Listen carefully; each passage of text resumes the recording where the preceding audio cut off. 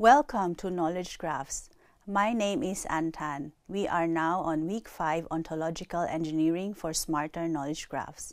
I will guide you through the current hands-on 5.1, NLP, and Knowledge Graph construction. So recall from Lecture 5.5 that we can construct our knowledge graph from unstructured text. So this will be the topic for this notebook. So first things first, we will use Spacy library. So let's install that.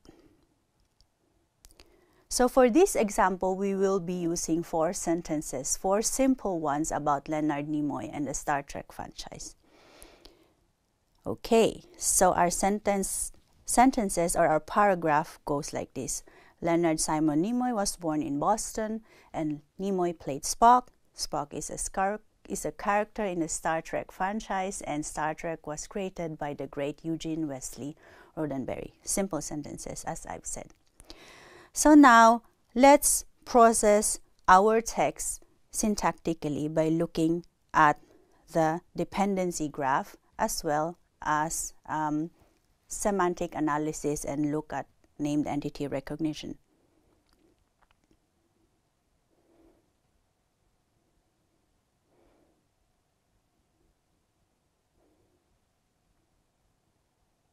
Okay, so now here we see the dependency graph of our 4 sentences as well as the entities that were detected by our model in Spacy. So the entities are belong to the categories person, places, and organization. Okay, and let's recall again the result of the dependency graph. So our first task here is entity pair extraction. And to be able to do that, we have to look at the results of the dependency parsing. So we look first on the part of speech tag as well as the dependency graph. So to discuss a dependency graph, I would just like to say that we will be using the same term like head and tail, but this should not be confused with the head and tail concerning triples, because in a dependency graph, the head actually refers to the tail of the arrow. So here, for example, the head is the verb born, and the dependent of born, which is the arrow tip, is the subject Leonard Simon Nimoy, and the subject is indicated in the dependency graph tag.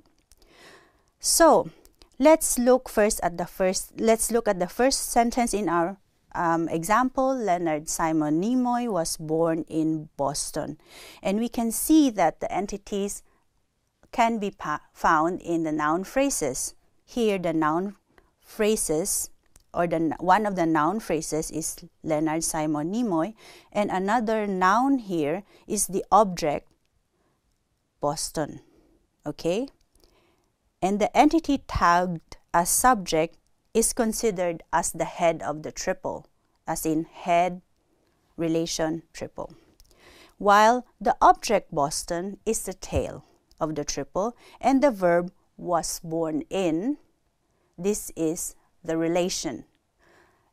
And lastly, we need to keep in mind that the subject and the object may be composed of several tokens. In this case, Leonard Simon Nimoy is composed of 3 tokens, and we can determine this from the dependency graph tag compound.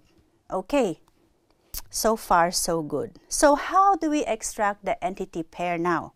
Let's look at our code here. Let's run this. Okay, and let's walk you step by step through the whole process. To extract the entity pairs, we use this method, extract entity pairs, as the name suggests. So this method takes as input a sentence and returns the head and the entity tail tuple. So what it does is it goes through each and every token of the sentence, and then it tries to build the head and the tail entity. So when the dependency graph tag is the subject, we try to assign this as the head entity. And when it's an object, we assign it as the tail entity. So we use these three placeholder variables so that we can build our compound entities. So that's basically it. Okay, so let's run this.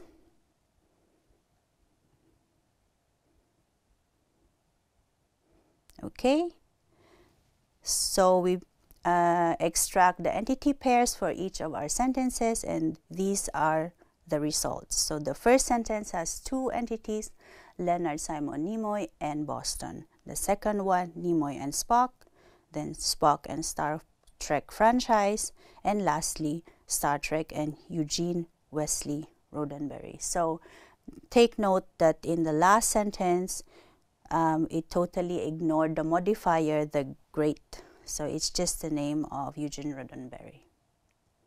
Okay, that's it for entity pair extraction.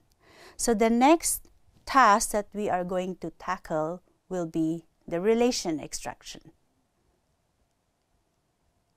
So to extract the relation, we again make use of spacey. This time we make use of the rule-based matcher class. So if you remember, if we look at our example sentences, we can observe that the relations are often tagged as verb phrases by our dependency parsing. Okay, and looking at our dependency graph, we can define which patterns correspond to the relation.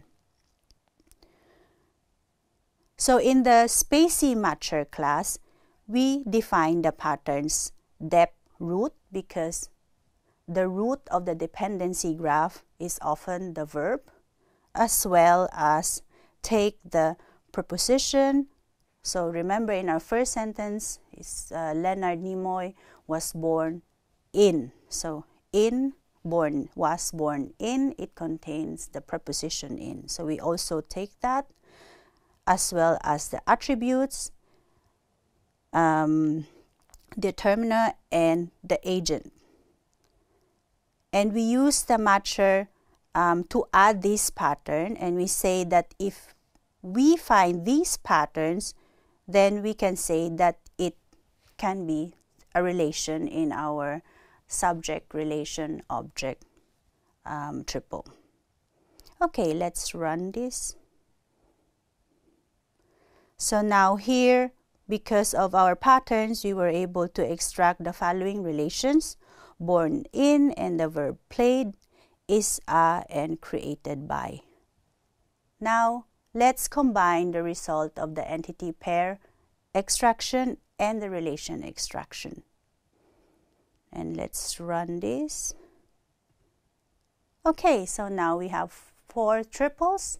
So the first triple has the following: head, relation, tail, or subject, predicate, object, however you want to refer to it. So that's it. That's a simple example on how we can build our knowledge graph from unstructured text.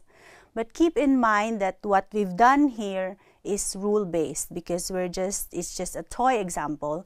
If you have, say, very complicated sentences with, say, more than 2 entities in a sentence, you may want to employ a different model in spacey. For example, transformers-based models are already available in spacey, and you might want to use that. So I hope you learned something from this hands-on, and the next hands-on will be on creating knowledge graphs or constructing knowledge graphs from structured text, particularly Open Refine. So thank you for your attention.